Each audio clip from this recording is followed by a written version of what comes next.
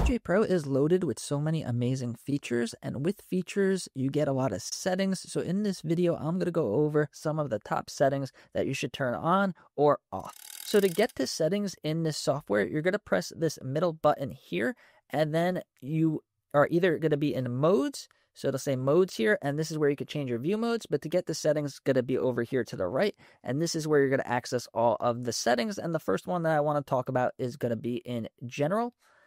And that is going to be protect active deck. So watch what happens. This song on the right is playing, and then let's say you meant to load up a song on the left deck, but you accidentally were going to load it on the wrong deck. So now it says you are about to load a song onto an active deck. Do you want to proceed? So if you did it by accident, you just press cancel, continue with your set. If you meant to do it, then obviously you could just load it up right there. But this makes sure that you don't accidentally press the wrong button and then mute or ruin the song that you're playing, and then there'll be no music at all, which is the one mistake that you do not want to make while you're DJing, is have the music stop completely.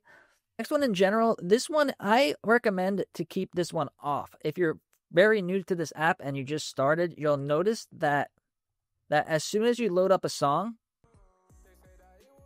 it starts playing, so you don't have to press play. It'll start playing automatically. Now, some DJs that are used to other softwares and other ways of DJing like this feature, but if you're wondering why the song keeps playing every time you load it up without you doing anything, that is the setting where you could change it. And for me, I think it's easier with this setting turned off. Next really important one is going to be here in sound, and it's going to be down here with auto gain. This is going to automatically adjust the gain so you don't have to while you're DJing. And the reason why I would definitely recommend leaving this setting on is because the only way to control the gain is going to be these really hard to use knobs. So they're kind of like impossible to use. And then a lot of controllers don't have gain knobs.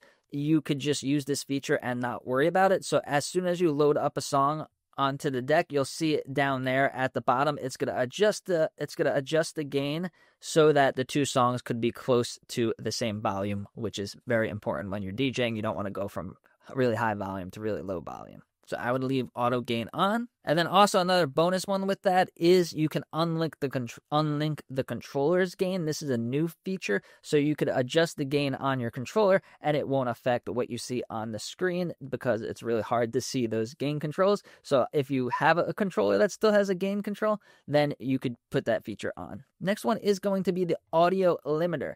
This will prevent you from ruining someone's speakers if you're playing at a club or something with really expensive speakers, or a friend's house or something, or your own equipment, or have distorted audio while you're trying to DJ, which is pretty important. Next is pre-queuing. So it's going to auto-select where the headphones are. This splitter cable allows you to plug in headphones and your audio, so you could instantly split the output. And now you'll see these headphone icons down here. So watch as I adjust the volume and the crossfader.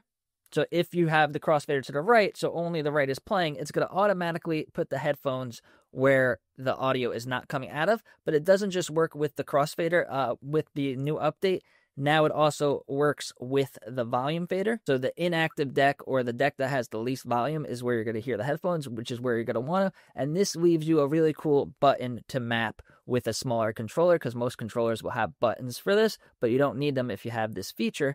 And if you want to learn how to DJ with Djay Pro and headphones, check out this video over here.